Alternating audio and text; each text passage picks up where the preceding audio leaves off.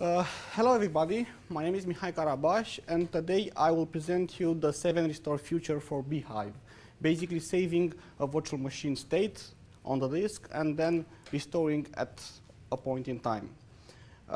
This work was done with my master students, Mihai Carabas and Flavius Anton. First of all, something about us. We are all from the University Polytechnic of Bucharest. I was a PhD student, so 2 weeks ago my diploma arrived and right now I have my PhD. Thank you. Currently I'm a teaching assistant and I'll be an associate professor starting from October in the operating system field, system architecture, and also system administration and networks. I've been implementing and coordinating FreeBSD projects for 4 years now. So I've started with Dragonfly BSD 4 years ago and then moved to bhyve FreeBSD, and since then I've been working on bhyve. Mihai Carabas and Flavius Anton are 2 of my master students. They are now finishing the master, and they worked on bhyve as their diploma project, as their master thesis project, sorry. Worked about 8 months on this, starting from last summer, the whole summer, and autumn and winter. They are also teaching assistants at operating system. They help me with the homework and teaching classes.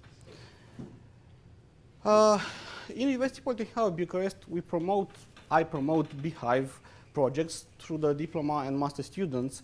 I have a lot of students that want to do kernel programming, and this is very suitable for them. A lot of work has been done until now in the university. A lot of drivers, starting with the instruction caching feature in a Google Summer of Code project, the emulation of different drivers, NE2000 and ATA disk controller. These 2 aren't yet merged into the current. Peter is working on this. He wants to create an abstraction for the devices and then integrate this into them. If you're asking why these 2 old drivers, is because bhyve wants to support very old guests, okay, like Windows, very old Windowses or very old FreeBSDs that doesn't have support for newer network cards or disk controllers. Another interesting project was the emulation of HD audio device driver, which is also in Peter's hands right now. So it's functioning, but it has to be ported. It has to be merged into master.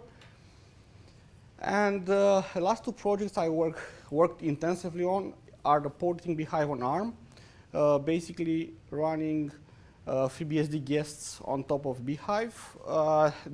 I presented this project at BSDCan. Right now, from BSDCan until now, we managed to fully run a guest and get its console on a QB-board DOI. So we have a host, a FreeBSD host, and on top of it, we have a FreeBSD guest that is able to run and get the console.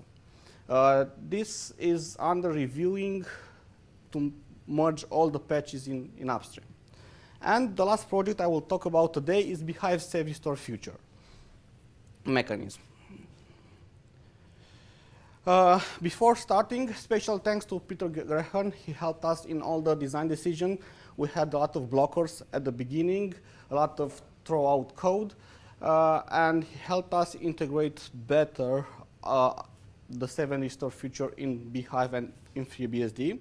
And also thanks to Matthew Grooms, his sponsorship, the students during their master's projects, ensuring them scholarships.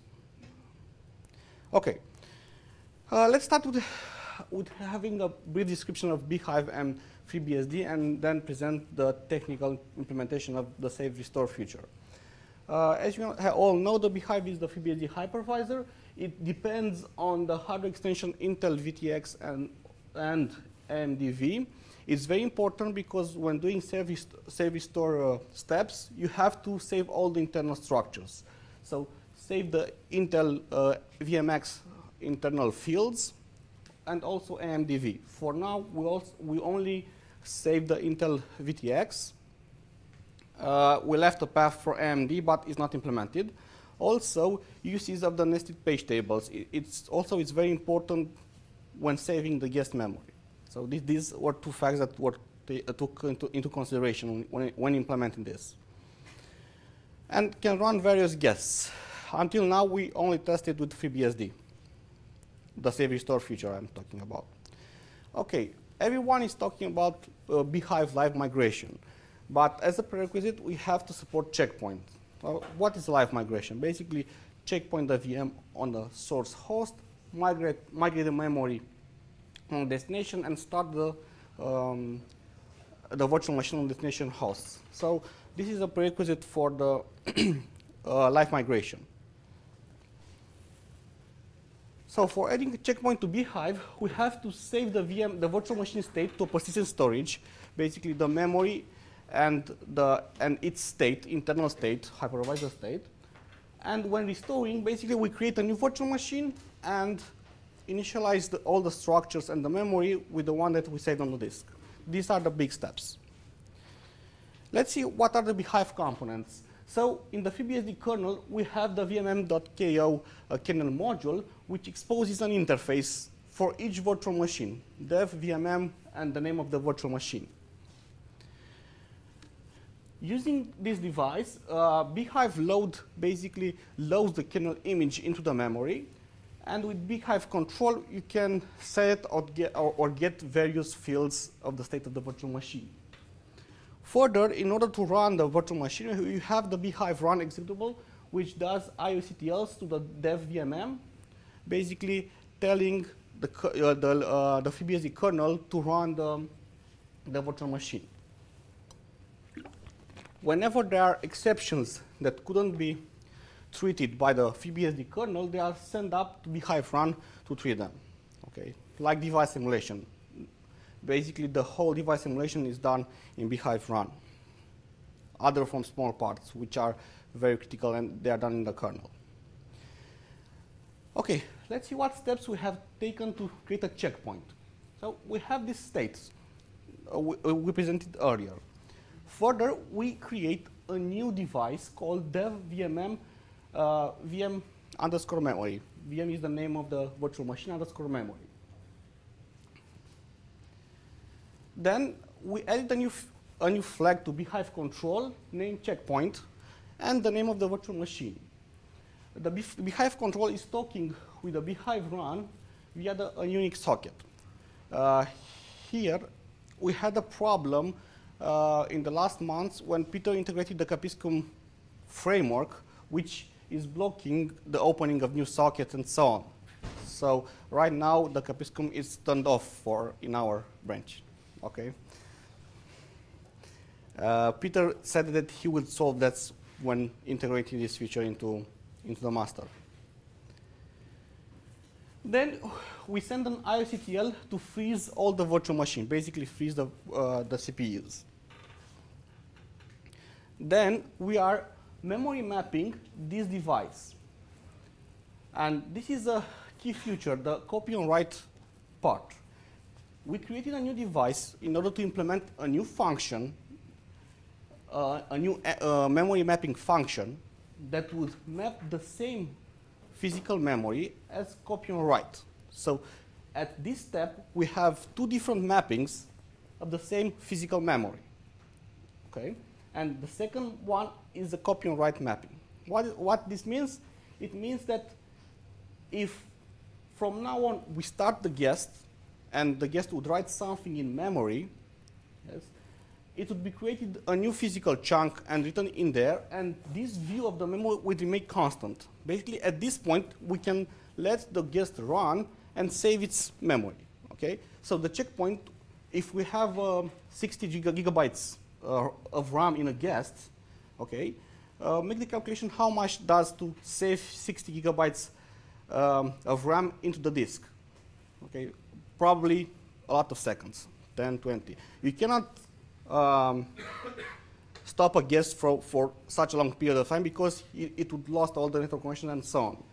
And with this mechanism, basically we create a view of its memory at a point in time and let the guest run.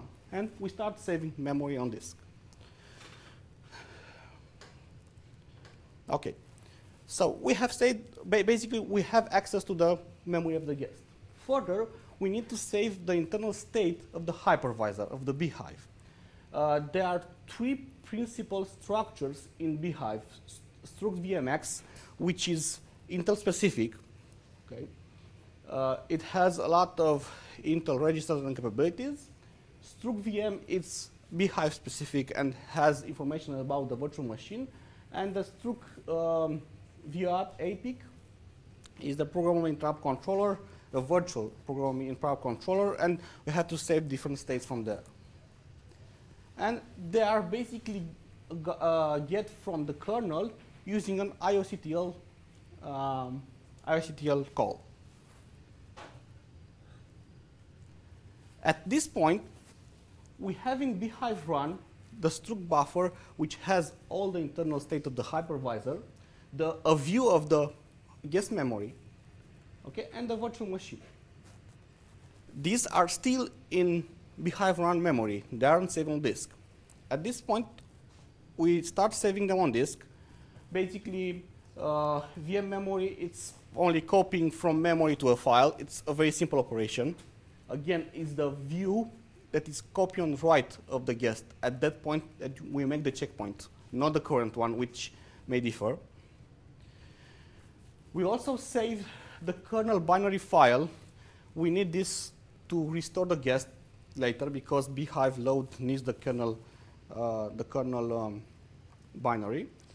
And the hardest part was to save all the structures into the disk in a parsable format. And we use the libxo library, and we save them in a JSON metadata file. Basically, here we have the structures, serialized all the structures. And all the state of the virtual machine is on disk. Okay? Memory and internal structure on, no devices at this point. Okay. Now let's see how can we restore a virtual machine having this information in place. We would boot a new virtual machine empty with bhyve load. Then bhyve run, the process that runs the virtual machine, reads all the metadata from the disk, only reads them in memory. Then we let bhyve run do all the virtual machine initialization. Okay, there are a lot of steps that need to be done, and we don't play with them. Just let them do the initialization. And after that, we just replace some of the saved information from some of the structure we saved, not all. Okay, let's see in a graphical way this. From user space, from bhyve run, we have the VM restore function, which does an IOCTL, to the dev VMM device, and it's called the VMM restore function from kernel, which I'll describe later. The VM restore then does the memory restore. You see that we do the memory restore from user space because only the user space have access to the files that are on disk. The kernel doesn't have. Okay, then we call the PCI restore. The PCI restore refers to all the VO, APIC, and some other internal structure. And after all these functions were executed, we basically start the vCPU threads. And the virtual machine starts running. What does the VMM restore do in kernel? It's calling the VMX restore. The VMX restore is restoring Intel-specific registers. Okay, so if for AMD we'll have AMD V restore, we have to implement that. AO APIC restore, VL APIC, and VHPAT. All these are for the controller and for the IO, basic IO device and the timer. You can see that for each structure we have multiple calls. These calls are for each vCPU. All the restore structures needs to be executed for each vCPU. For example, here we had a virtual machine with 4 vCPUs. You see a VM CS restore 4 times. LAPIC restore 4 times again.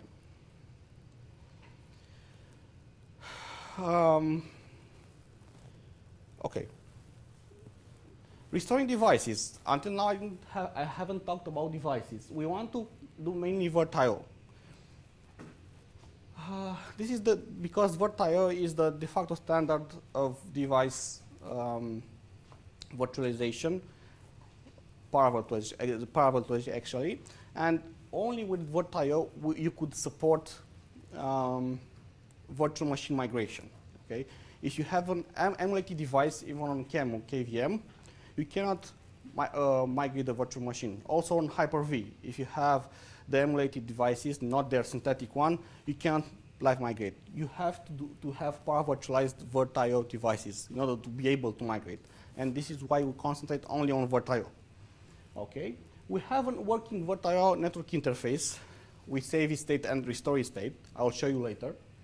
And we have a work in progress for the Virt.io disk. Basically, we save its all internal structure, but it's a problem in saving the actual data because the disk is very large, 100 gigabytes to 101 tera. Okay, and when doing a save, basically we save the state and then copy the file, duplicate the file. And it's very time-consuming duplicating such a big file. An alternative would be to use the ZFS backend. Okay, having a ZFS in the virtual machine, issue a ZFS checkpoint, and have the checkpoint in place at runtime very fast. So I won't describe the saving and restoring the Virt.io devices. It's another subject, and I won't concentrate on this right now in a future presentation. What problems did you have? We have problems with restoring the VMCS. So VMCS, it's a structure containing host and guest state for Intel. Okay? The problem is that the same structure has registers mixed up between host and guest. At the beginning, we are just dumping the old VMCS and then restoring it, and the host crashed out. This is because we need to save and restore only the guest-specific registers, not the host ones. And we have to get to each field and read them and write them, like this. So set VMPTR-ALDI. It's an instruction that sets the current VMCS. Then you can read the current VMCS with vmread. So basically, we set the old VMCS. We are reading the instruction pointer, then setting the new VMCS, the new virtual machine VMCS, and then writing the instruction pointer. And this we have to do for all the registers of the virtual machine. Another problem was saving the structures. Okay, we have two structures, struct VMX and struct VM, and both of them are having pointers one to each other. Okay, after restoring them, you would see that these pointers aren't valid anymore, and you cannot make them valid because these structures are created again on other addresses. And we had to manually parse all the pointers of the structures and correct them. This was another source of errors that took us a month to fix, because a lot of these would crash the host, and you don't have any means to debug this. Okay, what's the current status? We basically managed to restore virtual machines with up to 7 vCPUs. Unfortunately, our testing host didn't have more than 8 physical CPUs, and up to 7 gigabytes of RAM. Also, our host doesn't have more than 8 gigabytes of RAM. And we used a read-only Virt.io disk or a RAM disk in order to be able to save and restore it, because we don't have the save restore feature for the disk. And only one Virt.io network device at this point. We used SSH ping telnet from the to virtual machine from the virtual machine while saving the state and then restoring it, and you would see later that the connection is preserved. If you want to test it, the repos, I recommend the Git repo on the GitHub.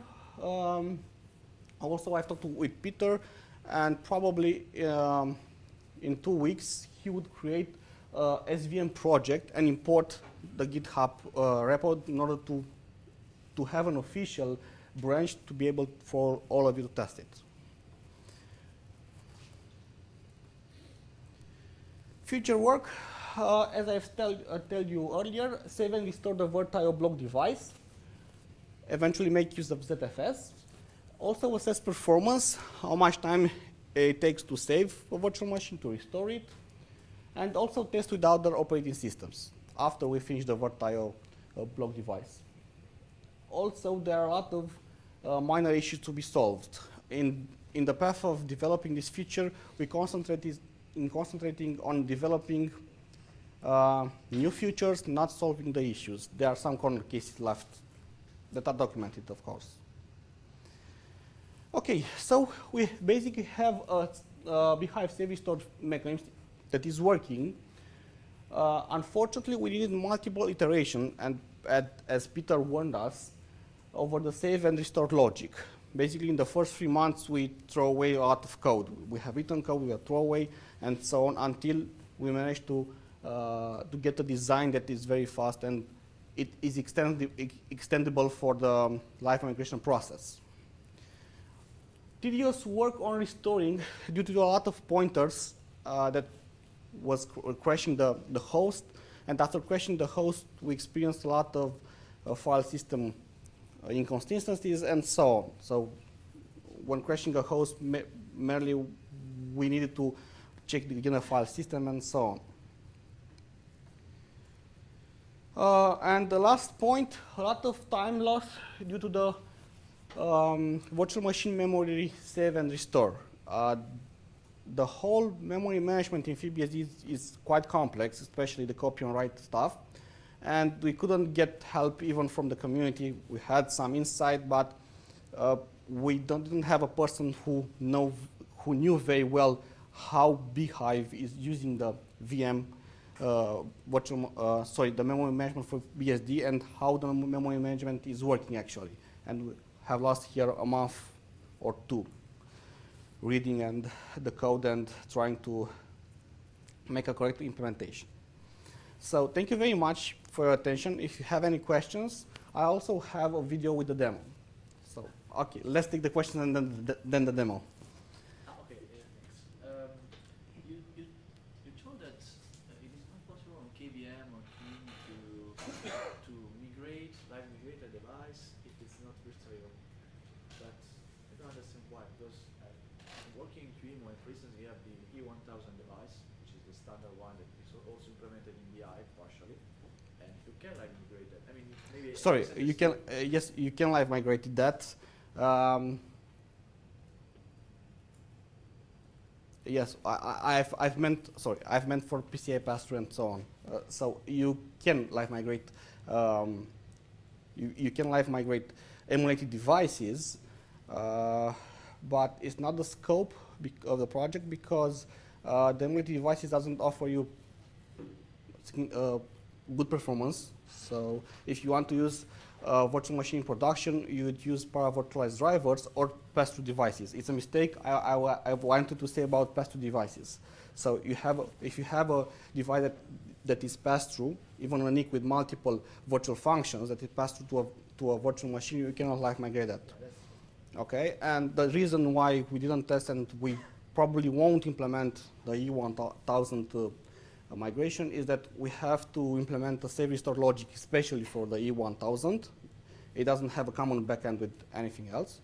So for example, here in Vert.io, we have a common backend, and a lot of work we have done on the Vert.io network helped us in saving the Vert.io block device. Okay. Sorry for the mistake. Yes, you're right. Okay. Other questions, please. So when you take the checkpoint of the memory and then write it to disk, yes. Is there like a second incremental one later? Or no, at this point, we just, when you say checkpoint, at that point, you would save the entire memory, disk, and state at that point. We just only do this. So like in VMware, we right-click and save the virtual machine checkpoint. So we can return onto there. For live migration, we'll have to do what you are saying. Basically, create a checkpoint, start moving the memory to other host, and then creating basically another checkpoint and start moving, and until you have a few memory unmodified, and then you freeze the guest and move the other part. So this was talked truly with Peter, And it is in plan, but it is for live migration, not now. But this Before you can run. sorry? You have to walk before you can run. Yes, of course. And this is why we implemented the cow. So initially we didn't have any cow. We were saving the memory, but it wasn't useful for an efficient live migration. Okay, thank you. Other questions, please? So you're saying you're using copy on write. That means that the EPD vegetables, you write them as read-only, and then you check the fault every time you guess. Yes. So actually from that, Have you a grasp of the impact performance of the video? we said that we will look on the. Oh, okay, so you are talking. You are putting the question that we are taking faults when checkpointing. After checkpoint, we should remove all the copy on write flags. So you are saying that during the checkpoint, we will have a lot of faults from the guest. Yes. Okay, this is true. And this probably would impact the performance of a guest who is doing a lot of writes in memory. Avoid that. But You cannot avoid it. yes, you cannot avoid that. If you want to do live But migration, you could do it in 2 steps where you would actually, because there's a flag that will say if the pages were touched by the guest. So you could start clearing those flags and then start copying, and then later on you're going to have a much lighter checkpoint because you can freeze the guest at that point, look at all the dirty flags. Yes, but how do you get the dirty flags? So how do you get the FreeBSD to tell you, to notify you that that page was modified? Well, that's my point. You don't capture the guest state immediately. You start capturing the memory, and then So you said to once you have enough of it, at that point you capture the guest state. You look at all the dirty flags. You recapture all those memory pages, and then you do that. I'm just saying it might be a way to do it lighter. I don't get it. So you say that to do a copy on write, incremental copy on write, so take the 4 GB and then the next gigabyte and so on. Because at the moment in time, you have a state that you have to save it truly from the top. I'm just saying you could start by saving the memory. So while you're saving the memory, the guest is going to do a number of writes. Okay. If you're using the dirty bit in the EPD vegetables, at the end of going through all the memory, you can freeze the guest at that point. Okay, so you are saying Look at to. all the dirty bits, recapture all those pages that have been modified, and you go. That might be a way of limiting the impact of taking all those faults. I don't know. So the dirty bit you are talking about, it's for the page written, but I don't think they would be consequent. Just wondering, I haven't If you don't played make with it, that yet. So if you don't make a copy on write, then This is, like No, when that's- the pages that's- change, it doesn't let you get the old copy of the page. but you can feel the dirty bit. so you are talking about managing the dirty bits here and mangling with the memory management stuff of the FreeBSD. So that dirty bits are used by the memory management. FreeBSD itself doesn't manage it. Sorry? FreeBSD itself doesn't manage EPD. Yes, it does. EPT. Yes, actually. Using the same Yes, actually Peter added a few bits of code in the memory management of FreeBSD with the EPT flags. So basically all the level 2 page tables are built by the FreeBSD memory management system. Why? Because we want to be able to over provision. So at any point in time we can create more guests than, you can create guests that have more memory than your physical memory, and you are able to swap because you have the memory management there and is doing all the work for you. So right now, the memory management of FreeBSD is aware of EPT flags and so on. Okay, so in the early days, all the EPT page tables were written by hand, and all the memory was hardwired of the guest. But I guess 3 years ago, they changed its implementation, 3.5 years. This was the first part that they did after launching bhyve.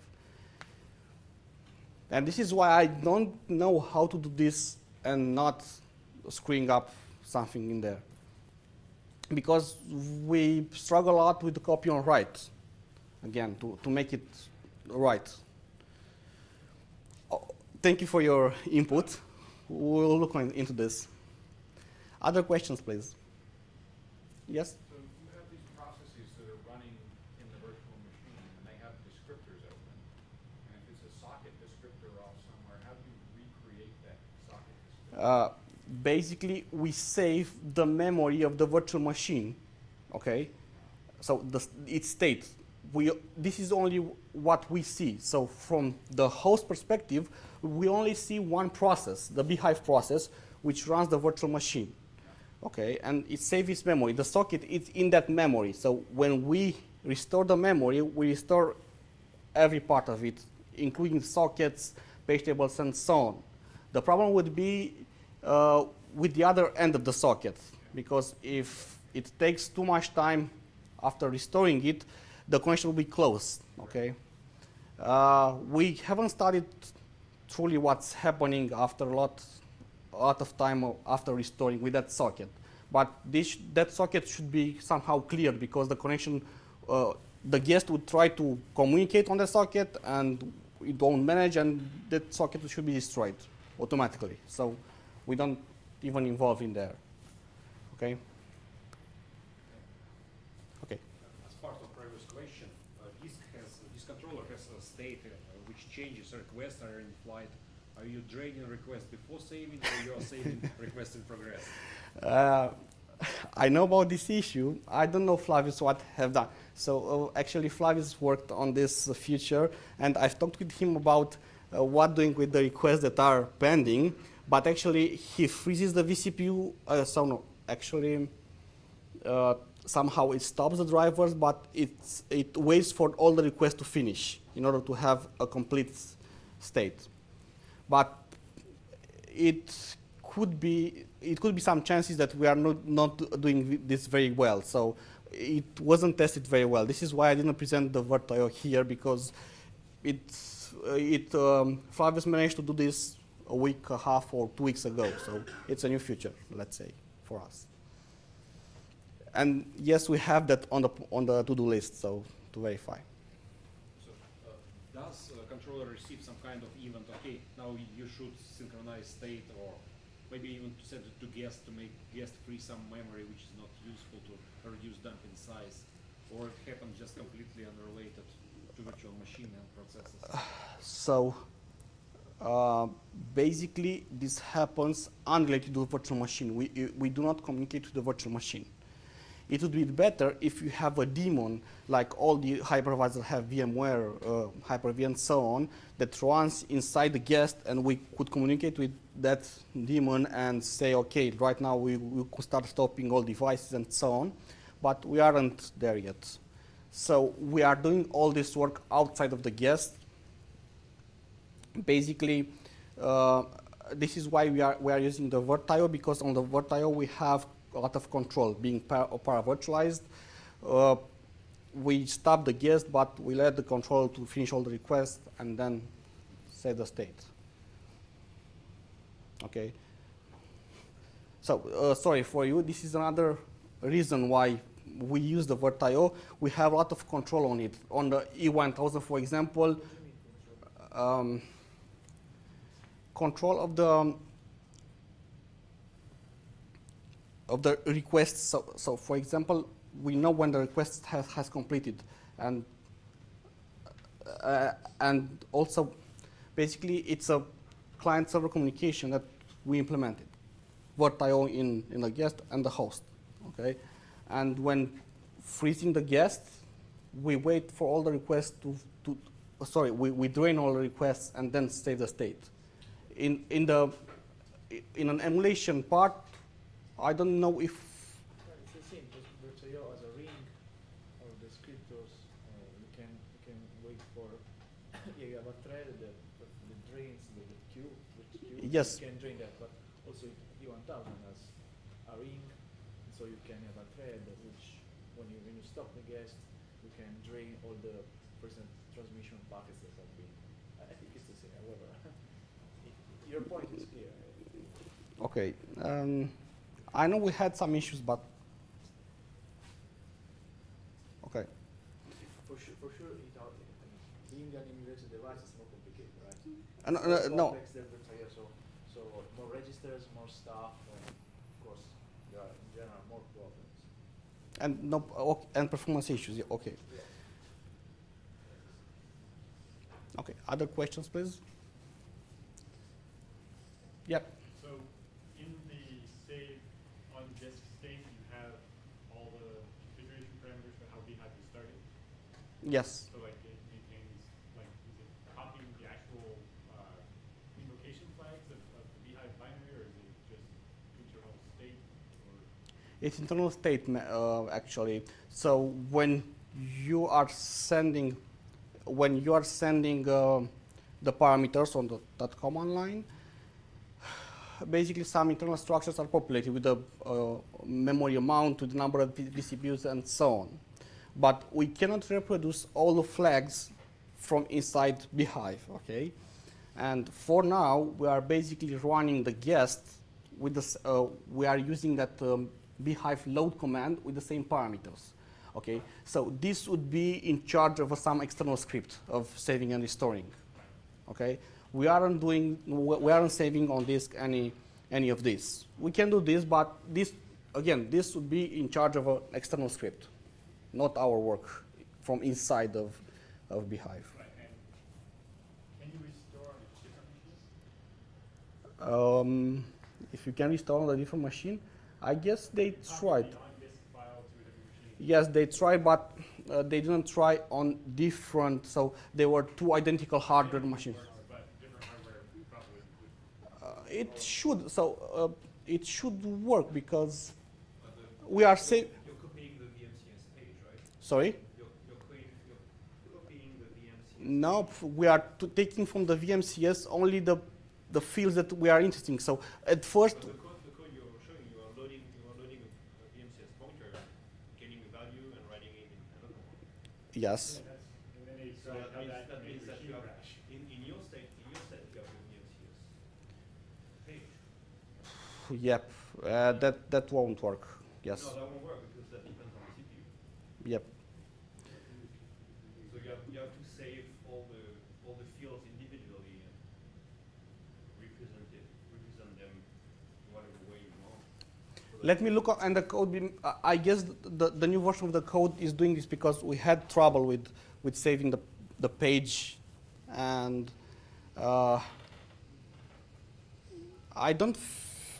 I guess that code is old, honestly, because we had trouble in loading the VMCS on the same machine of the same CPU because it had host registers that were too old from the state when we saved the virtual machine.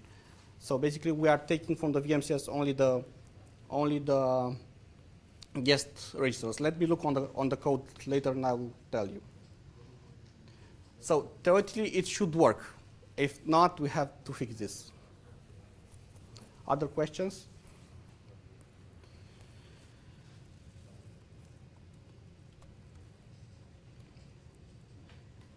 Okay, it's a video. I don't think.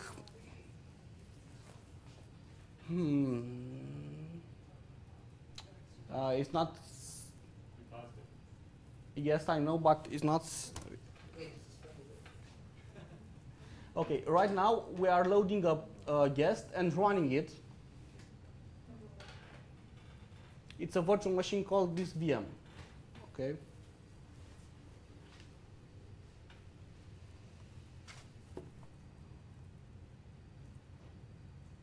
Okay, right now we are getting the virtual machine IP address, and go to another tab and SSH into that virtual machine. So at this point, we have two consoles, the console of the virtual machine and the SSH session.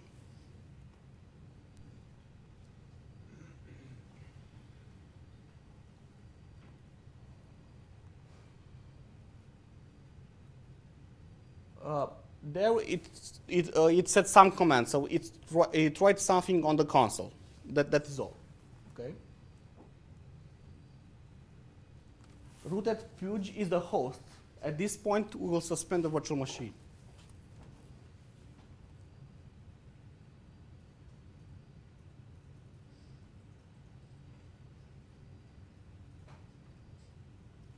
As you can see, the virtual machine disappeared. Okay, so it was the console. When we hit suspend, the virtual machine died, and also we saved all its state on the disk. At this point, we load again the virtual machine, an empty virtual machine, and when hitting bhyve run, we have a flag -r to tell what checkpoint to use when running the guest.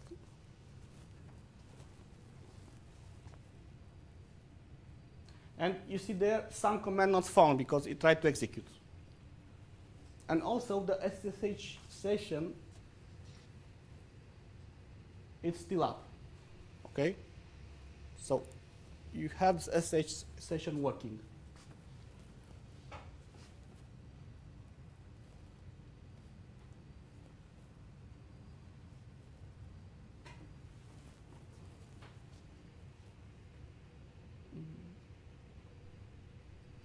And another test with another checkpoint. So basically it runs a while loop, which displays the date every 0.2 seconds. You can see. Here we suspend again and create another checkpoint. So this is another checkpoint of the virtual machine. You can see that the virtual machine died. And you can see the SSH session that it doesn't show anymore. And now we restore the virtual machine. At this point, the SSH session is still working and displaying the while loop. So basically, we restore the virtual machine from the state it was. Okay, this was the demo. Again, you have the Git repo. It was rebased with the master, I guess, 1 week ago. So we are in line with the new notifications for BSD, and we can test this feature. And you could see that all the parameters were in there. Basically, we have to know the parameters. You have to create a wrapper on top of this, saving in another file on disk these parameters, of which you have run bhyve. Okay. Any questions? Thank you very much for your attention and for your questions. It was.